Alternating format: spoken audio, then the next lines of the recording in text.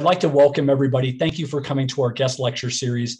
This is the first one for the school year 2021-2022.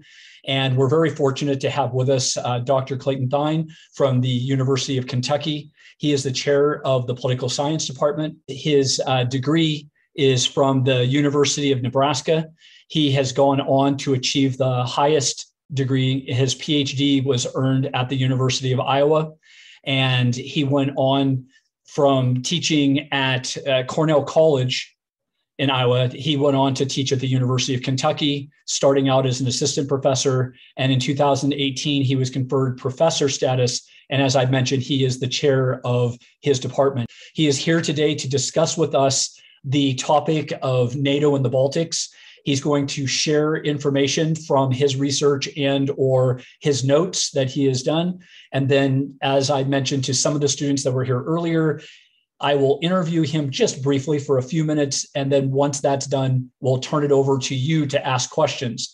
So I'm asking my students in particular, if you would please, take notes. If something is not clear to you, this isn't just talking to you. We want to explain important concepts that will help you to be more prepared for the upcoming debates. But this is also a public meeting, meaning that even if you're not intending to compete, we still want you here to educate you about the topics that we've been learning. And so at this time, without any further ado, I'd just like to welcome Dr. Thyne, and thank you very much for being here. Thanks, Coach Bill. This is the second time I've been able to present in front of a group like this with the same title of the group. I don't know if it's the same students, but I very much believe in what you all are doing. And I would give my left arm to have this when I was in high school. Fascinating. I didn't meet my first professor until I showed up for my first class as a freshman in college. So we're going to get to NATO and the Baltic states, but what I really care about is providing students with the general framework for understanding not just what's happened in the past, what might come in the immediate future, but understand what's going to be out there 40 years from now. And so we're going to start with theoretical framework, and then we'll move to the Baltic states. And so that theoretical framework basically is just why do wars begin, right? Because the major point of NATO is that we don't have wars. It wants to end wars, and it's done an exceptional job of that. But to understand why NATO has been so beneficial over time, first, we have to understand the puzzle of wars. And it is quite a puzzle, why wars begin. Because if you go ask your average person on the street, hey, why do wars begin? Most people are going to talk about things like ethnicity or religious differences, or maybe like crazy leaders or something like that. Well, none of those is very satisfying theoretically to us, or even empirically, because they just don't bear out this puzzle of warfare. Why does it happen? And the reason, again, part of the reason, well, not part of the reason, the entire reason war is so puzzling is because it's so stinking costly. I mean, it's absolutely costly to get into war, and obviously the most obvious thing are deaths. But a tank, just an Abrams tank, I don't know if you guys know what kind of gas mileage a tank gets, but it's about a half mile to a gallon, and they essentially run on jet fuel. This isn't just going up to Conoco and filling them up. But the amount of money spent on warfare and the amount of people that die is tragic and awful. And thus, the question is always, why do these stinking things ever begin? Because we should be able to predict the likely outcome of a war. And if we can predict the outcome of a war pretty well, we should be able to work backwards and avoid the war altogether. So if we take a war like Afghanistan, for instance, that thing didn't turn out well for anybody, right? So 20 years and a few $1 trillion we spent there. 2,000 to 3,000 troops died. And we kind of ended up a little, mostly back where we started. So it's puzzling, right? If we would have known today what we knew back in the early 2000s, we wouldn't have got involved in it. And the same thing goes from the Taliban side of thing, right? So the Taliban, they're back in charge, but they just spent the last 20 years getting bombed and killed and worried about drone strikes. So they haven't had the happiest 20 years either. So on both sides of that coin, you would think that we could go back 20 years, and if we knew what would happen today, we'd go back 20 years ago and we'd figure out a way to settle it. So again, I'm going to give you the theoretical framework on how we decided to, or how we figured out why wars begin, and then we'll bring NATO in. So why do wars happen?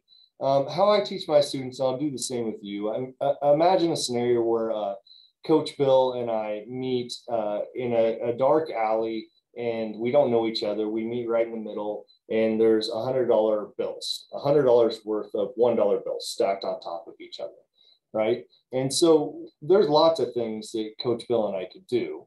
One is we could just fight until one of us died or one of us was incapacitated, and then we just take the $100.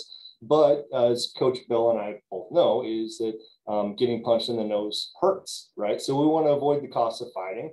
And so usually what would happen is both people would size each other up and we'd say, you know, Coach Bill, I've only seen you on Zoom, but you know, 50-50 I'm happy with. I think you're younger than me.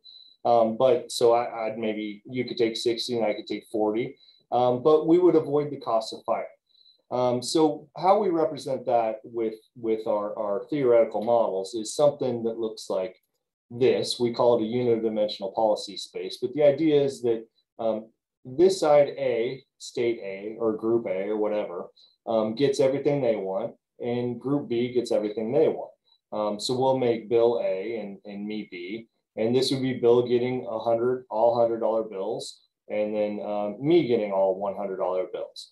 Or if you want to put in real life terms, this would be Iran getting nuclear weapons without any sanctions or anything. They just get them.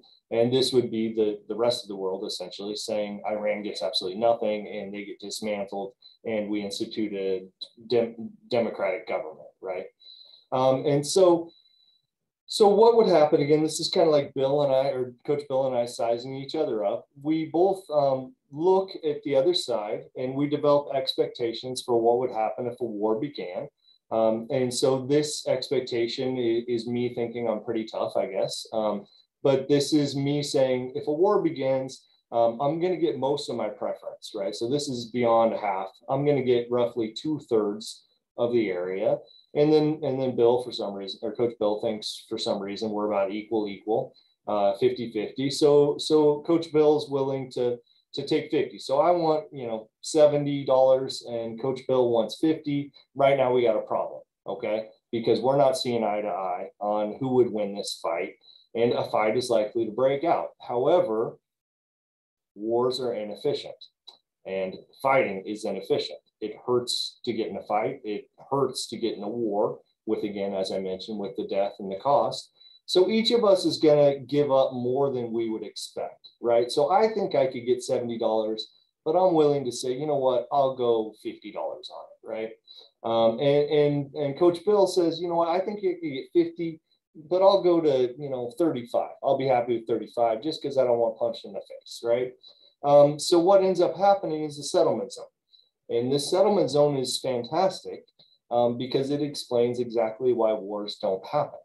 We don't have to see perfectly eye to eye to avoid a war because war is costly.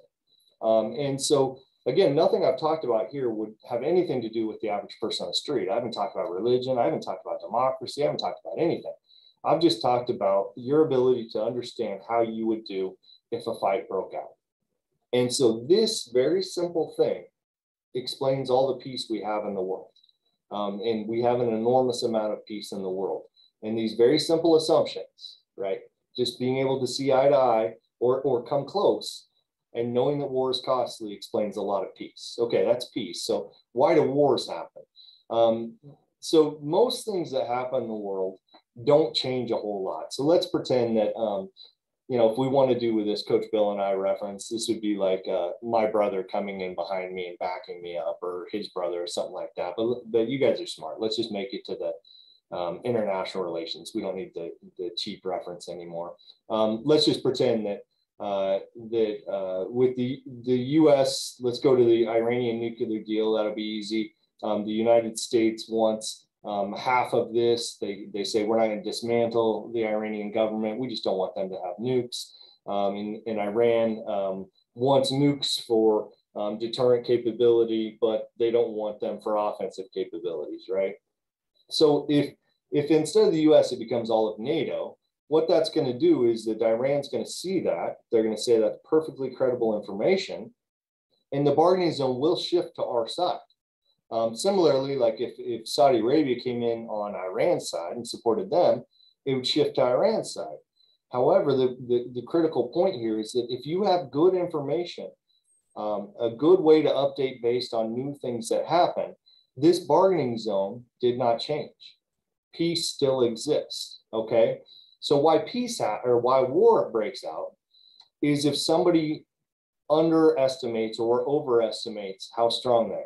If there's some issue that causes you to update differently. So let's bounce back to the Coach Bill and me example. We're sizing each other up, but I don't know if Coach Bill is a black belt in Taekwondo, right? That would be information I wouldn't have by looking at him. So I might say I get $70 and he's saying, no, I get $95. And if that happens, let's see, or the opposite, I have a gun behind me and he doesn't know that, right? If we have some informational problem, what'll happen is that I will demand more than Coach Bill is willing to accept, and we'll have a zone of divergence. All right, so why does war actually happen? There's two reasons it happens. And again, I'm not going to talk about religion or ethnicity or any of that stuff. One is informational uncertainties, and two is credible commitment problems. So the first one is akin to me not knowing if Coach Bill has a black belt, right? The basic idea is that it's hard to tell how strong that opposing side is. It's hard to know if their allies are really going to come and support them. It's hard to know if they're developing some weapons program we don't know about, we haven't seen. So if you're not sure who's going to win that fight, you're more likely to fight. And then the second one is credible commitment problems. And this would be, I'll just extend the analogy for fun here with me and Coach Bill, but the credible commitment problems would be that once we divide that money, are we going to trust each other to turn around and walk out of that alley, right? Or is Coach Bill going to start walking away and I'm going to shoot him, or I'm going to run behind him with a brick and smash him in the head? So how that works itself out in international relations is that, can you trust them to abide by that commitment that they just made? This is part of the reason why interstate wars have largely gone away and it's moved to civil wars, because in a civil war, you can devise a war-ending agreement, but at the end of the day, those rebels have to lay down their guns because the government has to be the sole purveyor of violence in a country, the sole legitimate purveyor of violence in a country. And if the rebels don't trust the government, once they lay down those guns, they're never going to lay down the guns. So those credible commitment problems, abiding by any sort of agreement and trusting the other side to abide by that, can also lead to warfare. Here, we're going to focus mostly on information, but just keep those in mind, and hopefully you understand sort of the beauty of what I just told you. So when we think about like energy, your brain bounces to hopefully to E equals MC squared, right? The most beautiful, elegant equation ever written. I've got to say, like Einstein figured out energy and mass with a single equation. It's just got a few components in it. We're not Einstein. We're not as good as him, but we've come a long ways in understanding how warfare works by simply looking at these three things. We don't need proper nouns like Hitler or Germany or anything like that. We don't need to know your religion. We don't need to know democracy. We don't need to know any of that. We just need to know these two things, and we can solve a lot of war. All right, so let's bounce to NATO and then tie it all together. So Coach Bill told me you've already learned quite a bit about NATO, and so I'm not going to dive into any of this stuff with great detail, except to say that I'm going to point your attention to here, I think, just to make sure we understand the point of deterrence. So during the Cold War, NATO did nothing, and I put nothing in quotation marks for a reason. That's the whole point of an alliance like NATO, is that nothing happens, right? So it's one of these things. Our former president really bashed on NATO a lot. Are they relevant? Are they doing anything? Well, it's kind of weird, but they're doing something if they're not doing anything, right? That's the point, is that by them never having to act, they're doing their job. Sort of like a bouncer at a nightclub or a bar or something like that. Like your best bouncers, you want them to be 6'8" guys with biceps out to here, right? And they're doing their job if nobody gets in a fight and nobody challenges them and no underage kids try to get into the bar. So they're doing a good job if absolutely nothing happens. Same thing with NATO. So yeah, our Article 5, this an attack on one of us is attack on all of us. It's only been used once, and it was against a non-state actor, essentially. I mean, it was, I guess, technically Afghanistan, the Taliban, but it was them harboring Al-Qaeda. So it's never been used for sort of the purpose it was meant to be used for, which again is evidence that it's effective. And then when we're checking out the Baltic states, we got our Estonia, Latvia, and Lithuania. That's the ones we're going to focus on here. The second thing to think about with NATO is that NATO is the U.S. Okay, the other NATO powers should really be thought of as more as powers. Okay, so Britain spends some money, and yes, they have some nukes, and so does France. They spend some money and they have some nukes, but really, NATO is all about the United States. We helped invent it. We invented it. It wouldn't have existed without the United States and us basically coming out of World War II saying that our isolationist principles are just dumb. They didn't work. We just had a terrible war. We need to think more broadly about us and our security. And so when you come to how the NATO spends its money and where it gets its money, a tiny percent of what NATO does, those are contributions you have to make. But the bulk of what it does, when we're talking about actually moving troops around, those are voluntary contributions. Those are just Canada saying we're going to send this many troops and we're going to run this many missions. But without the United States, NATO just isn't all that strong. All right, so the Baltic states, I'm not going to say a whole lot about the Baltic states, except that these are the Baltic states. They're new entries into NATO. They're amazing countries. I mean, they really are amazing, beautiful countries, not only geographically, but what they've done since getting independence from the Soviet Union following the end of the Cold War is borderline incredible. Being adjacent to Europe helps a little bit, but we're talking about consolidated democracies. High Human Development Index I have on here. They're part of the Eurozone. They're part of the EU. To transition to where they have in such a short amount of time has been just completely remarkable. So they're the type of states you want to protect for sure. And so tying this together. So I want to go back to the informational uncertainties. Because a few big things have happened that should make the Baltic states and all of NATO worried.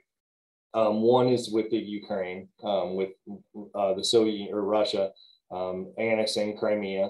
That now Ukraine's not a part of NATO, so we didn't have to evoke NATO. We didn't have to say we have to come to their security, but that was egregious. Okay, so since World War II, the idea of one state taking over another state or another part of the state's territory does not happen very often. And the most famous time it happened is when Hussein in Iraq tried to take over Kuwait, and the world went crazy. And we pushed Hussein out of Kuwait very quickly because we said, we're not going to have another World War II. This is not going to happen. So right now, Russia doesn't know where the line is. Like it is uncertain about whether or not NATO or the United States actually has a red line, or if we're just all cheap talk and we'll allow them to do anything they want. So there's a lot of uncertainty there. And compounding that, the Baltic states are very weak. They're amazing countries, but their militaries are not strong at all. So today, Russia could attack and take over Latvia, Lithuania, and Estonia within weeks and control those countries. And they know that, and we know that. But what's unknown to Russia and to me, frankly, is whether or not we would do anything about that. And so that informational uncertainty is very scary. And what happened with Ukraine makes us all very scared about that. The second thing is a credible commitment. And basically, can Putin trust Biden? I mean, that's what we're looking at here, because the credible part here is that if we shipped a bunch of troops to protect these countries, Biden's going to have to look Putin in the eye or talk to him on the phone. This is literally going to be a high-level conversation, and convince him that we're not doing this because we're going to attack you. We're doing this because we want to assure the security of Europe and our partners. But can we credibly commit to that in a way that Putin believes? I don't know. So I'll just get to the punch here. I say here, if President Biden called me on the phone right now, I would say, hey, I'm on a really important Zoom call, so I can't take this. Call me back later. But that was obviously a joke. What I would say right now is that I think the tripwire is the way to go. The idea that right now we have NATO forces in the Baltic states, but we don't have U.S. forces in the Baltic states. I think if we sent enough of them, 500 to 1,000, a RAND estimate said we need more like 70,000. I think that's way too high. That's my last point here, is that if we send too many right at once and really try to tilt the balance of power, I think that's going to freak Putin out. And that could make him cause a preventative war before those troops ever got there. But you send a few amount of troops, that's going to cost next to nothing. In terms of our $800 to $900 billion military budget already. And we go with the tripwire effect. I mean, there are times where it hasn't worked, but by and large, tripwire works. So if you're not familiar with that, just the basic idea is that, so if you send 500 to 1,000 US troops to Estonia, Latvia, and Lithuania, right? So what, 3,000 max, 1,500 men. Russia will still win that war. They will still win that conflict. But by doing so, they would kill enough of our troops that the United States would react, and they would react very forcefully. And Russia knows that we would react very forcefully, thus working their way back in the tree. They never attack in the first place. Screenshot of that if you want to. That's my email, but I do text, and students call me all the time. That's just fine. Like if you ever want to chat about this stuff, I'm a nice guy. I'll chat with you. So I'll turn it over to you. Okay, so just to let everybody know, so the talk is establishing some political theory, and then he applies the theory to the lessons that we're learning. So our goal now as students who have listened to the expert share would be to try to understand, okay, how would this theory help us in explaining to a debate judge why we should be believed and our evidence should be believed rather than the opinions of our opponent, which also would be supported by evidence. So what we're going to transition to now is I'm going to ask some questions based on the lecture. We have not discussed these questions ahead of time. So I'm just going by what Dr. Thyne has shared, and then I'm going to ask him questions that I think are related to the debate topic. And I'd appreciate it, students, if you would take notes on this, because I think that his answers here will point us in the direction of further research that we can do that's going to help us to achieve our goal, which is to understand this topic well enough that people are going to believe us when we speak, because we have just that little extra knowledge. So my first question is the value of the territory worth it? Are there enough resources there that Russia would be extra interested in trying to accumulate more than, say, 50% of the value? Or is the trade, is the value of diminishing, standing up to NATO, is it worth it? That's the question. No. I mean, the only strategic advantage you're getting if you're Russia is that you're distancing the NATO countries further from Moscow, essentially. Because right now, I mean, what we care mostly about is we're talking about oil pipelines, but Europe wants those to stay intact and functioning as much as Russia, if not more. So in terms of strategic advantage, no, we're not talking about major minerals. We're not talking about anything. We're just talking about making sure that they have, because territory still matters. I mean, with technology, it feels like being the United States that we can win wars with drones. We can't. Like, territory still matters. Tanks still matter. So that territory matters, and that's what they want, is as much distance from them to potential enemies as possible. But that's, yeah, I mean, if you ask me if is a war going to break out in this area, no. What about the cost? This is a follow-up question still to the idea of the Baltics being worth it.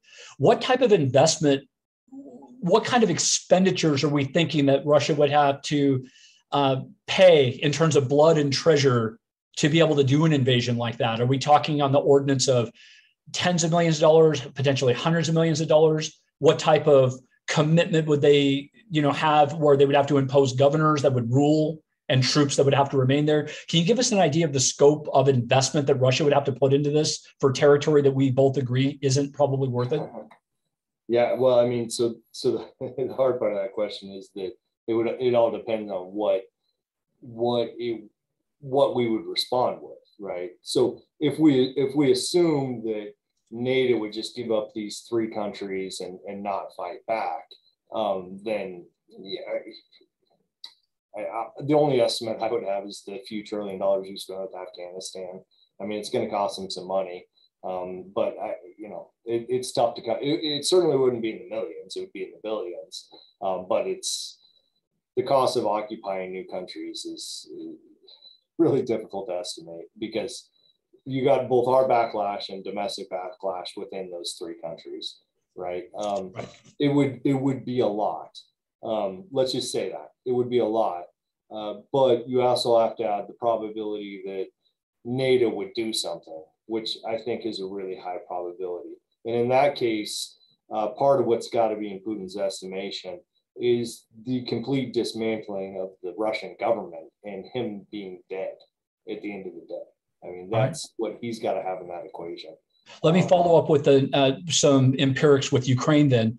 So I heard you mention that we didn't have a commitment to Ukraine the way that we do with the Baltics as being members of NATO. Ukraine was not a member. So in terms of credible commitment, the United States, which leads NATO, has made a promise to protect Europe. And that's what the purpose of NATO is supposed to do. And yet we watched the Russian Federation march into the Crimea part of Ukraine with pretty much no resistance at all because there was such a weak resistance. They just didn't believe that NATO was going to do anything. They made that calculation.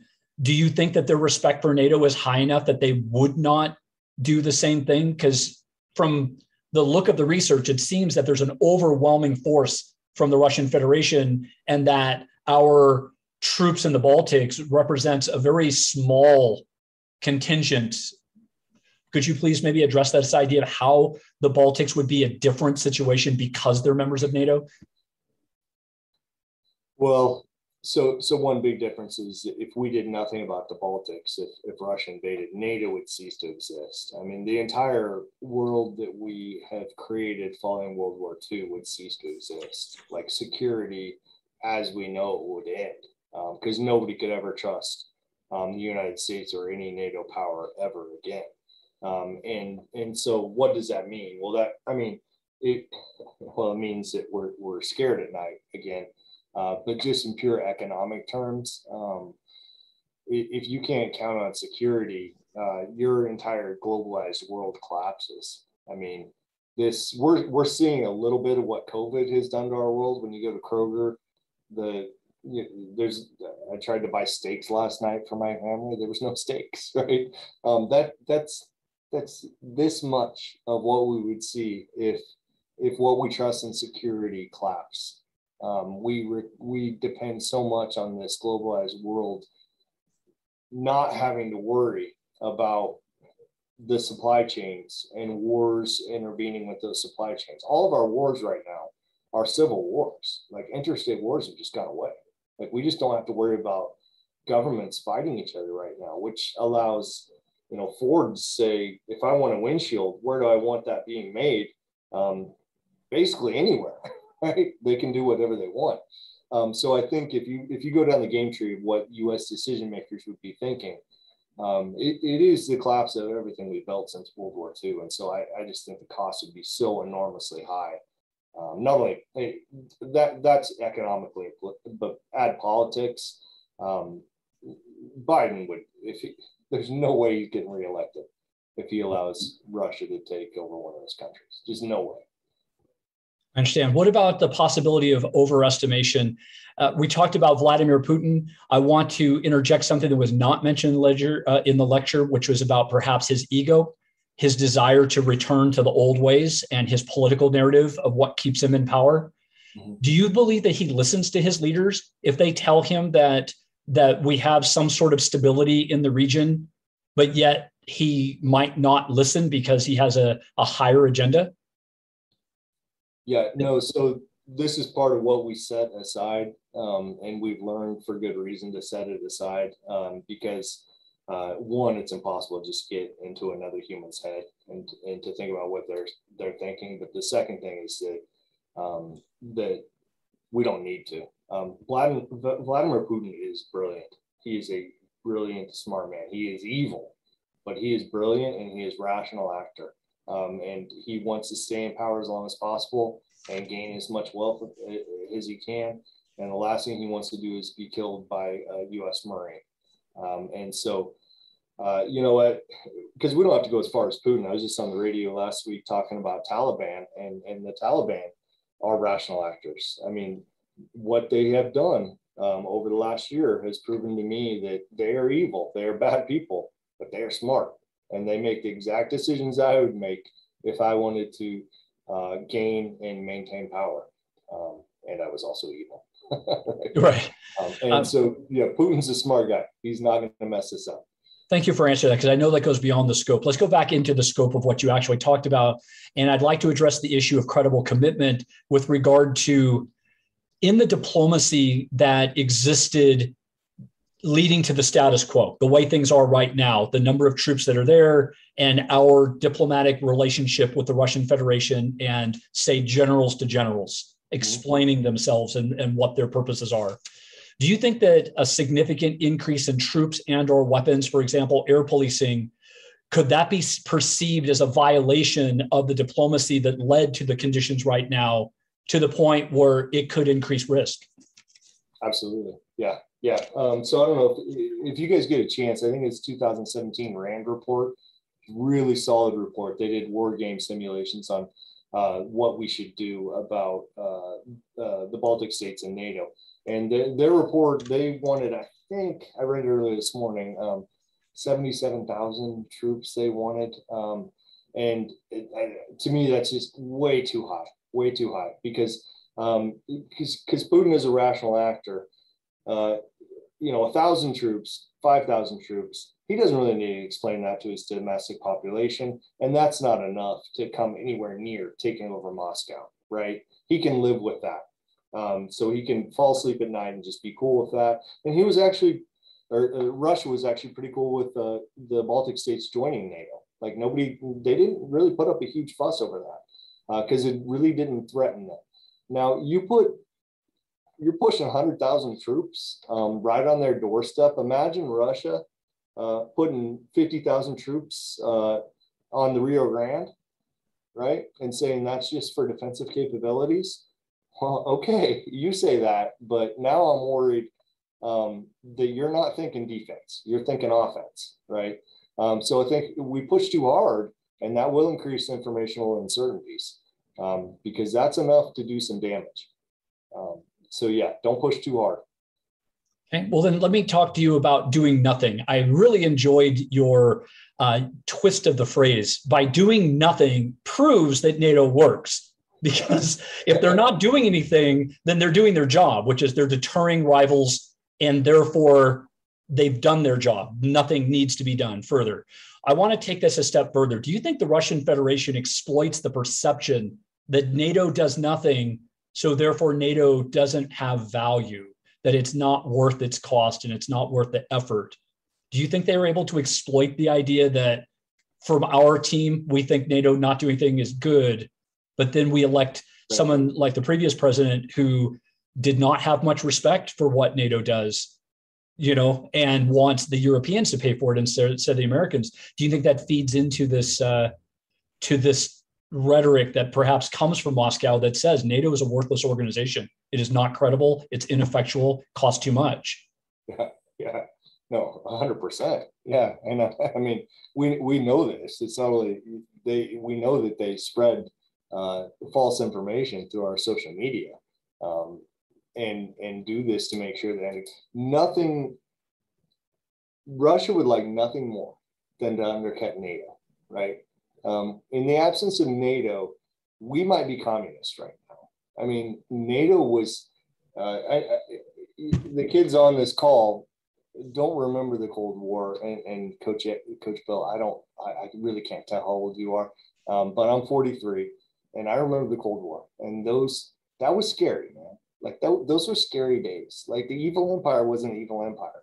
Like it wasn't fun to live in the Cold War, and so NATO kept us safe, and to dismantle NATO would be the best championship he could ever win. So anybody questioning NATO, and I got my students, they do it all the time, and I'm not mean to students at all, but we address that very, very quickly, because NATO is the reason why when we go to bed tonight, we're going to be worrying about finances or relationships or something else like that, but we don't have any existential threats in our life. Like there's nothing that you and I are worried about as an existential threat. Like we are going to exist tomorrow. And we are the first generation in the history of this country that can say that, right? This is the first time in the history of the country we can say that, because NATO won. And so we don't ever want NATO going away. And Putin will do all it can to make NATO go away. And I do not think Trump was an agent of Russia. But I think that if he were, he would have behaved in the exact same way, because he did everything that Putin wanted in reference to NATO, like everything. That makes sense. I just wanted to touch on one last thing, if we may, and then I'd like to open it up for the students, even though we were just a little bit over the projected time, but we will still end pretty close to on time, students. But the last question has to do with your reference to the tripwire. You explained the tripwire. Does the metaphor itself help the students to understand what a tripwire is, perhaps in a military terms, of how, if we were protecting ourselves, we would set up a tripwire that might give us a warning of some kind?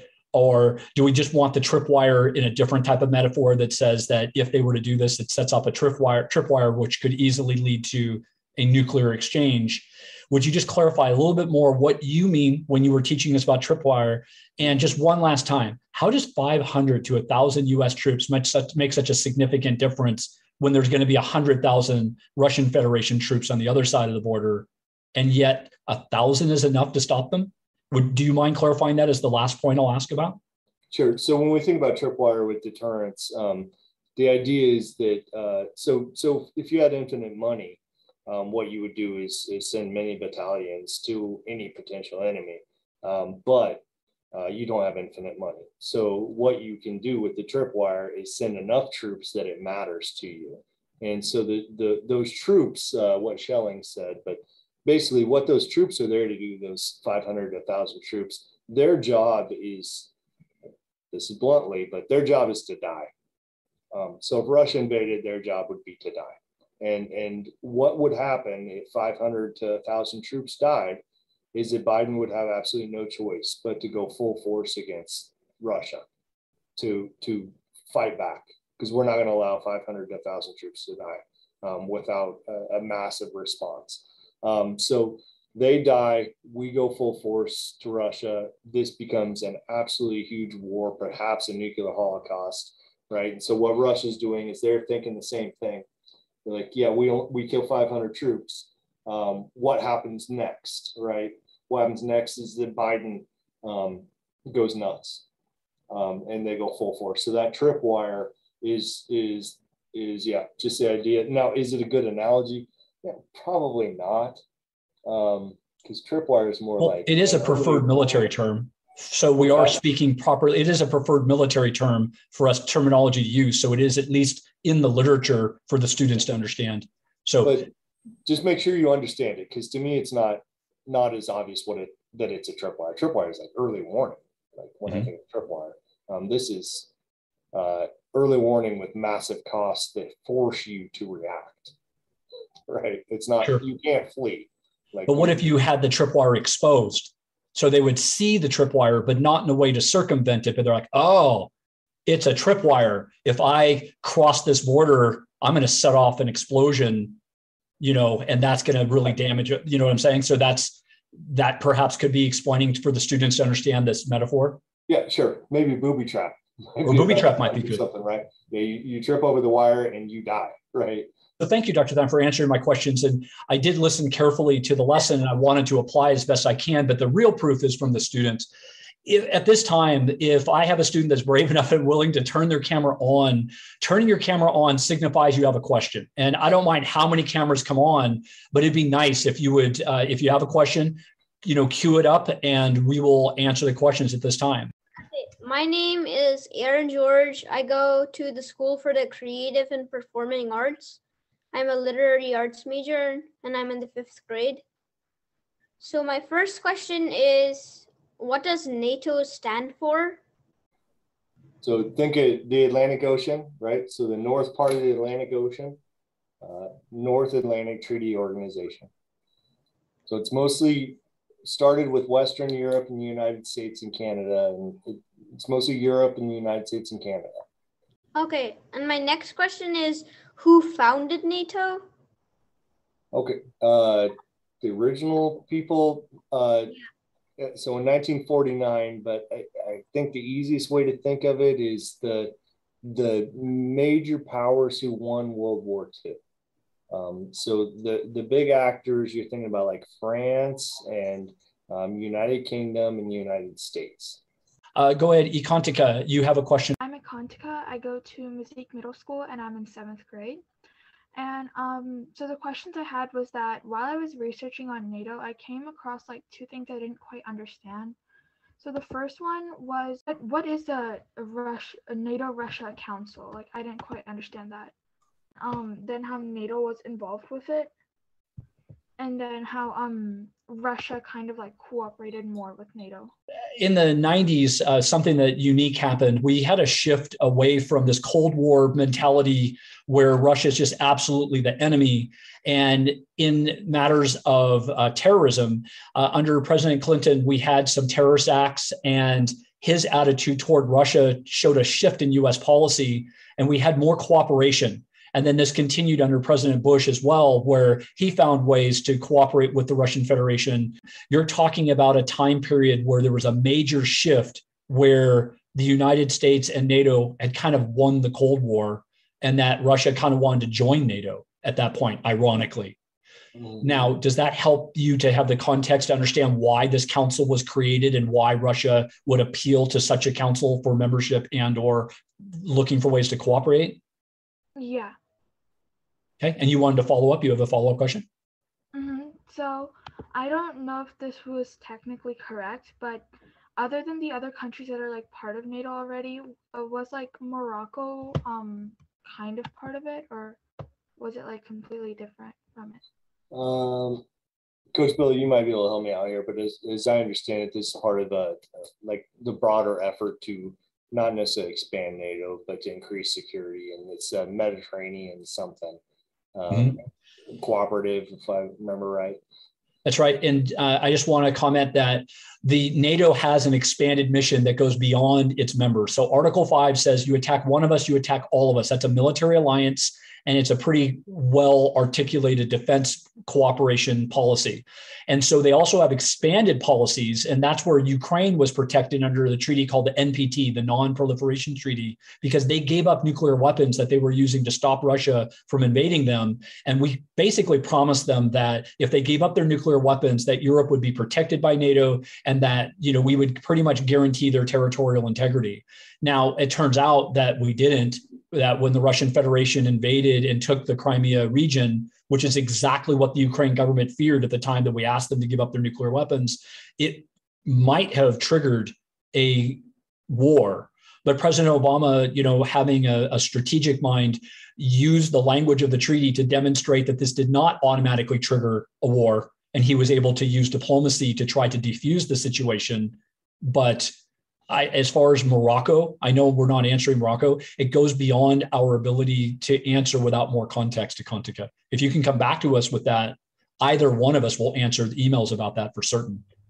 Okay, thank you. Hi, Emma. Please introduce yourself and ask your question. Okay, thank you. I'm Emma Cleaver, and I go to Discovery School, and that's located at Hebron Middle School, and I'm in the 6th grade. Mm-hmm. And my question is that multiple sources have stated that Russia is going to target the Baltics next, even though the Baltics aren't as valuable as some may think. So do you think the Baltics are the next target, and would this impact the decision of increasing the Baltics' defenses? The answer is no. I believe in NATO. I believe in the deterrent power of NATO. If there were a next target, it would absolutely be the Baltic states, okay? But I don't think there's much of a chance of Russia actually doing that. I think that we would follow NATO. Now, had Trump been reelected, my answer might be a little bit different, to be honest. But I don't think there's any chance of Biden not following through with Article 5 of the NATO Charter.